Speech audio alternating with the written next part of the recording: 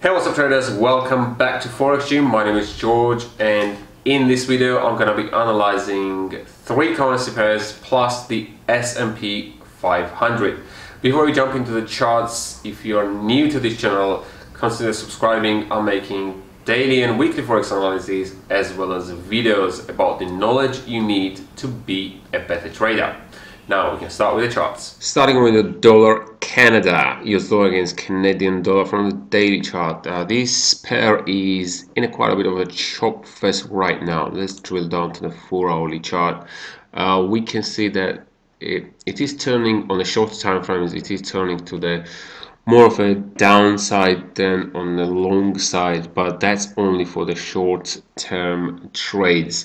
So I'm looking for this currency to go have a furthermore downside up until where this weekly pivot is, and I'm gonna go through with this step by step. So we can see that the price came down and broken this upper channel here, which was already broken, but it's returned. It tested it a couple of times, and then it has broken for the last 4-hour candle.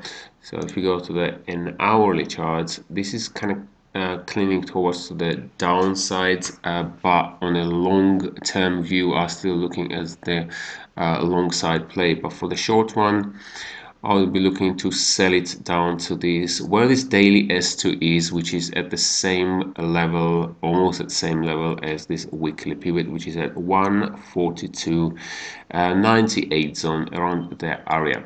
So what I'm waiting for, I'm waiting for this price to push a little bit higher. I got the marker up here that it notifies me if the price gets up to this zone, and that zone is, let's have a look, around up here. That's what I'm looking at, 144.25 zone.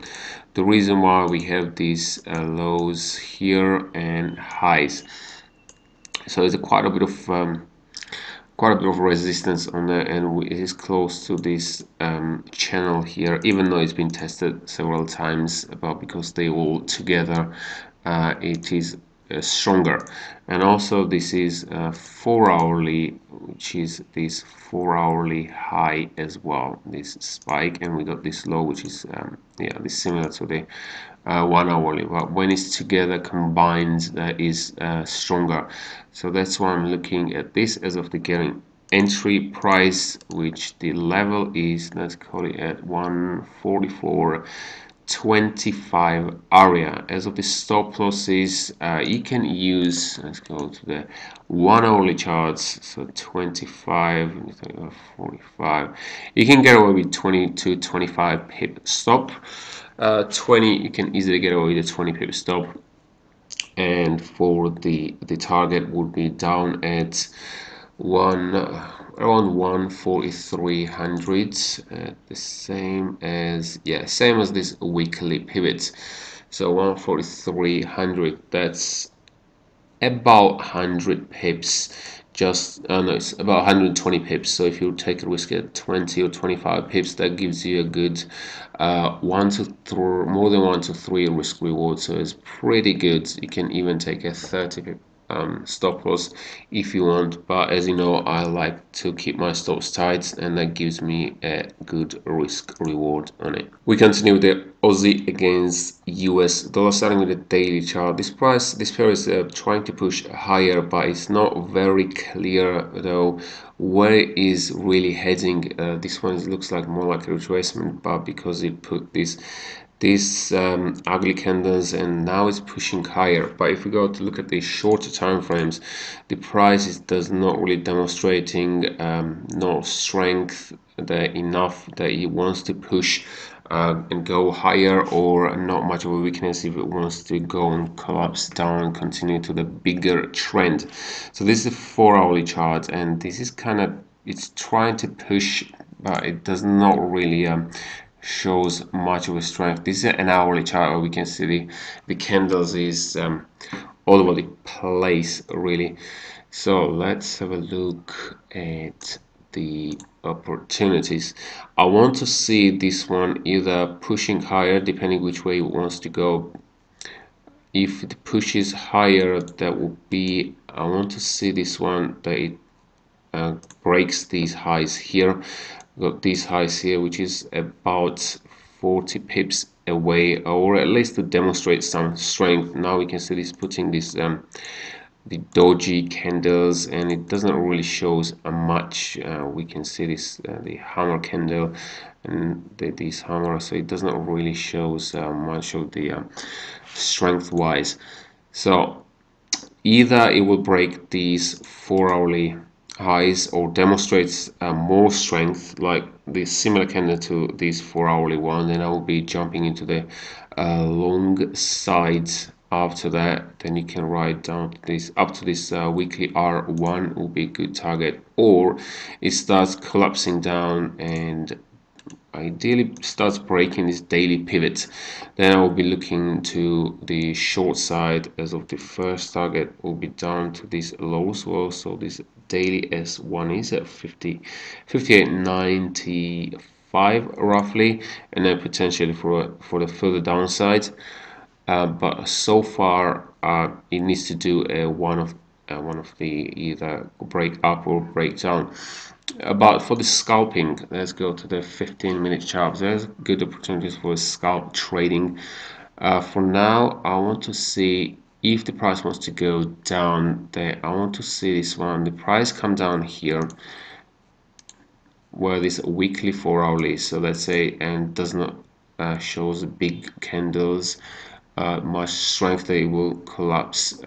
And I want to see a bit of a retracement up to this 15-minute high. Then I will be going to the short side, where about this 4-hourly S1 is, which is same as down to these lows, down to this spike low, and we have also these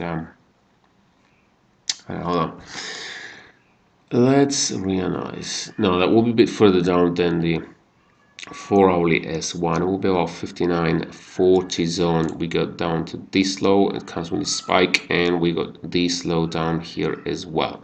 So that will be the 4-hourly, just further down to the 4-hourly S1, which is close to this 15-minute low down here. And as of the stop losses, you do not need much, really, about 15 pips would do. Next currency, US dollar against Japanese yen. Starting with the daily chart, I did mention on, I think last week, that I do see this currency to come up to these highs here, and I do see still I got the same view, but now this pair is messing around quite a bit for the last since the mid last week, putting these weird candles. But I do see still is going up. However, it likes to mess around because of the orders now, and I will explain. This is a 4-hourly chart, and let me explain what's going on here. Let me bring up the pen. So when the price came up and hit the resistance, we can see that it has this retracement, and then it came back up, and we can see that this high is marginally higher than this high, so it took out this high. Now we had the same retracement, and the price came all the way back up and took out this high. You can see that also this high is marginally higher than this high, and after that it did the same thing. It retraced and then came back up and took out the high of this. So it's always the marginal, it's making marginal new highs, and we can see this one, and now possibly the price is going to do the exact same things. We're going to come up and take out this high in here, so making marginal new highs. That generally signals that the price is weakening and it can turn around and go to the south. However, because we have this good nice trend up, but now we're seeing these kind of moves on the 4-hourly chart, which can potentially go down. But I don't just take this one as I'm just not shorting it straight away. I know some people, when they do that, or I think this one also gonna be RSI divergence. If you're using RSI, you know what I'm talking about. So I'm pretty sure there's a lot of people shorted on this kind of occasion, but the price is still not giving up. It might even want to push even higher. So that's why I want to see the confirmation, see what price wants to do, if it wants to go higher and hit that daily for this one at this daily high, which is at 1200, almost just about 1200. Price even wants to come up and take out this daily high, which I'm hoping, but I do want to see more confirmation if it wants to do that. And the only way would be if we see a more strength and definitely showing break of these highs and closing nicely nice bullish candles, like similar to this bullish candle here. Then I would be definitely getting to the long side to this daily high and take out of. So the first target will be at 1200 and the second target will be just about when it's going to take out this high, which is another 25 pips. However, if the price wants to go down, then I want to see at least starting to, for the very minimum, breaking these down to this low here. We got this spike. I want to see this break of this low. Then for now, I'll be looking for the short term to go to the short side, and then if the price comes down and break this low, then I'll be switching for the longer term view to the short side. Certainly if it starts breaking this weekly pivot, then it will be for sure. Lastly, we got S&P 500. Starting with a daily chart again, we can see that the S&P 500 lost a lot, and now we see that the price is kind of pushing up last 2 days. We have these nice bullish candles, but this is only a retracement of this big trend.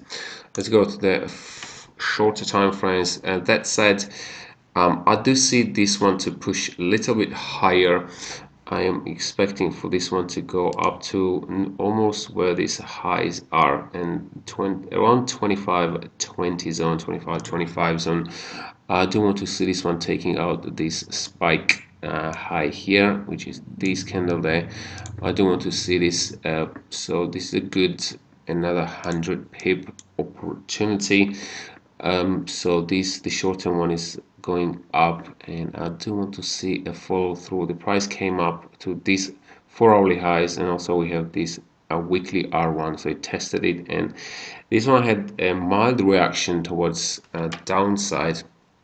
So I do think that it has a bit more strength to push up. Let's go to the hourly chart. I do want to see this to retrace a bit down and test this daily pivot.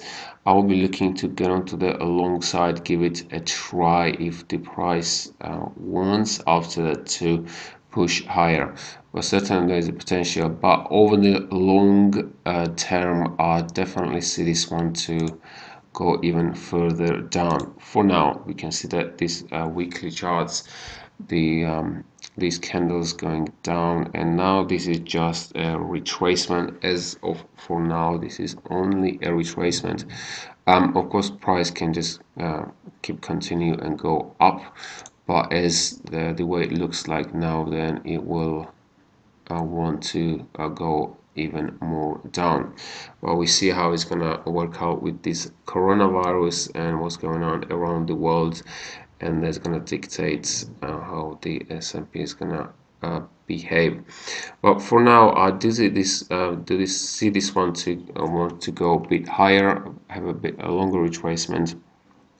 So for another 100, roughly about 100 pips. So I wanted this one, the price to come down at let's say 23.90 zone, and then I will be looking to short it if it gives me a setup.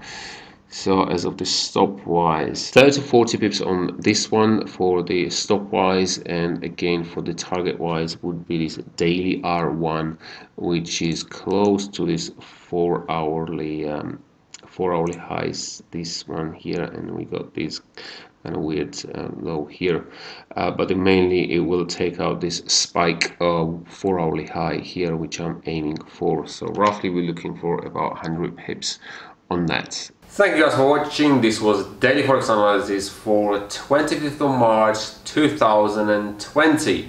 If you found this video helpful, please give it a like, share it with your friends, and don't forget to subscribe. I'm making daily and weekly Forex analysis as well as videos about the knowledge you need to be a better trader. Also, if you have any questions, you can leave it in the comments or you can reach me via my social media accounts. The link's gonna be in the description. Have a great day and I will see you guys in my next video.